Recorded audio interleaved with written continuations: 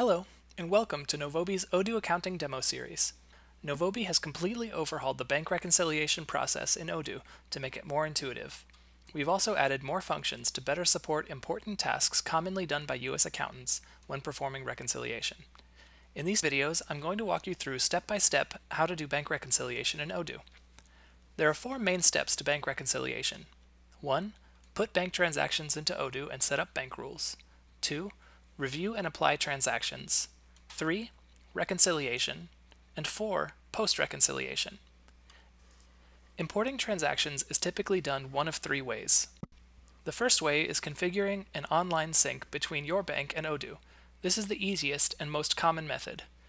The second way is downloading a file from your bank and importing it into Odoo.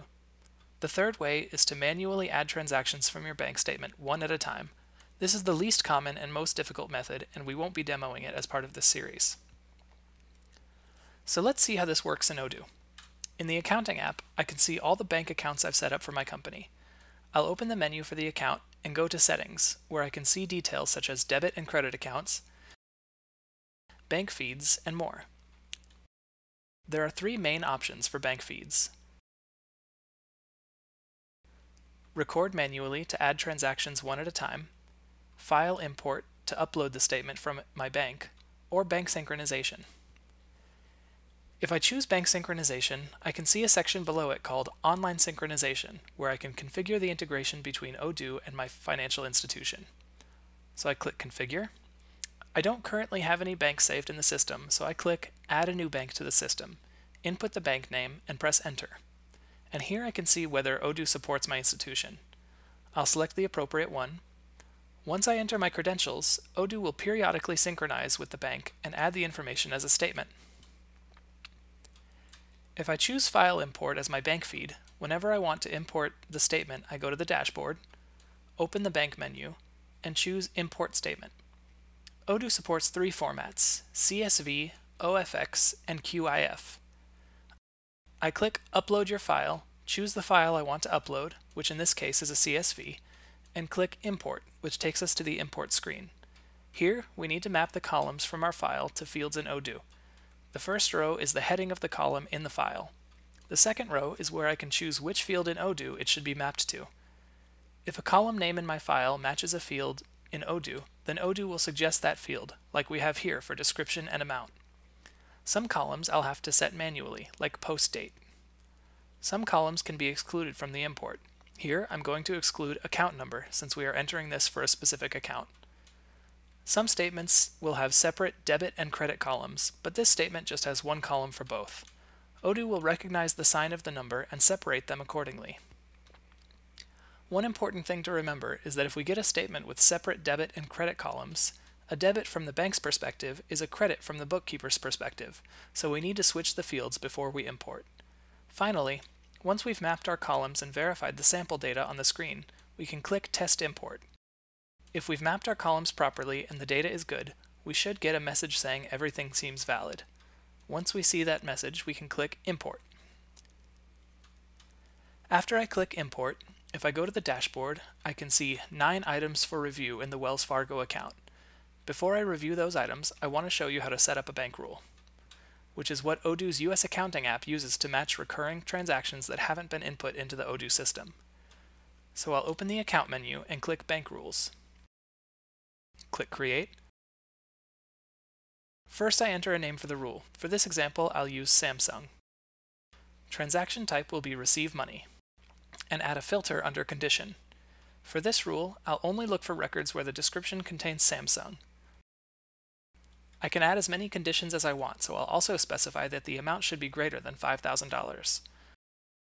I'll select the payee, Samsung US, and an account. If I want this transaction to go to multiple accounts, such as in the case of a loan repayment with principal and interest amounts, I can choose Split and add accounts.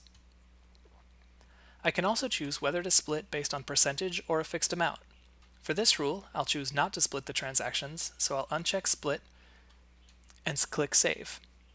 So now I've put bank transactions into Odoo and I've set up my bank rules. If I click on 9 items to review from the dashboard, I can see that Odoo has automatically assigned payee and account for transactions governed by a bank rule. From here, I can move to the next steps in the bank reconciliation process. On the review screen, I can see transactions and suggestions made by Odoo based on bank rules. For some transactions, under Action Type, we see Match. This is because these transactions have already been posted in Odoo, so they won't need to be added. For transactions that fit a bank rule, Odoo automatically chooses the payee and account. For the remaining transactions, we need to manually enter that information. Here I have two transactions that don't appear to match a transaction in Odoo or fit a bank rule. I'll click on the first one to input the account and the payee.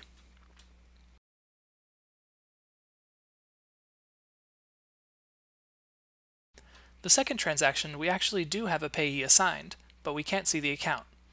If I click on it, I can see that it's actually been split based on a rule, so as long as it's correct, I don't need to do anything else. Once I've confirmed every transaction has been linked to a payee and account, I can select all, and under the Action menu, click Apply Selected. If I want to do a final review before reconciling, I can open the Account menu from the dashboard and click Reviewed Items.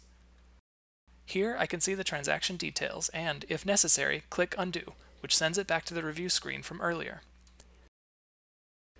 Having reviewed everything, I'm ready to move to Step 3, Reconciliation. Back at the dashboard, I can click Reconcile in the Account section, which takes me to the reconciliation screen. Here, I can click Edit Info to adjust ending balance and statement ending date. I can also see the statement ending date, beginning and ending balance, the cleared balance, and the difference between the ending balance and cleared balance. There's also the total amounts for cleared payments and cleared deposits. If needed, I can compare the transactions here with the bank statement again to make sure everything is correct. If everything is correct, we can reconcile. If anything is incorrect, I can uncheck it to exclude it from the reconciliation. If I uncheck a transaction, Odoo updates the cleared balance and the difference between the ending balance and cleared balance. By default, Odoo will remember the state of this screen if I navigate to another page. If I don't want Odoo to remember, for example, if I want to redo the transaction application, then I can click Close without saving. Once everything is complete and correct, I can click the Reconcile button. Ideally, the difference should be 0, but in this case I have a difference of 34 cents. When I click Reconcile, Odoo will alert me. If a transaction is missing that will bring the difference to 0, I can click Go Back and make adjustments. For a small amount like this, I'm just going to put it into a discrepancy account. After selecting the account, I'll click Apply Adjustment and Finish. If the account I'm reconciling is a credit card account, I'll see an extra screen after this step, where I can record a payment, record a bill and pay it later, or do nothing and take care of it later. All other steps are the same. After I reconcile, Odoo shows me the reconciliation report, and I can start Step 4, Post-Reconciliation. Here I can review a summary of the balances, any adjustments, and cleared and uncleared transactions. Once I've reviewed everything, if I click Reconcile again for this account on the dashboard, I have the option to undo the last reconciliation and start over. To start a completely new reconciliation, I simply put a new ending balance and statement ending date. This concludes today's topic. Thank you for watching.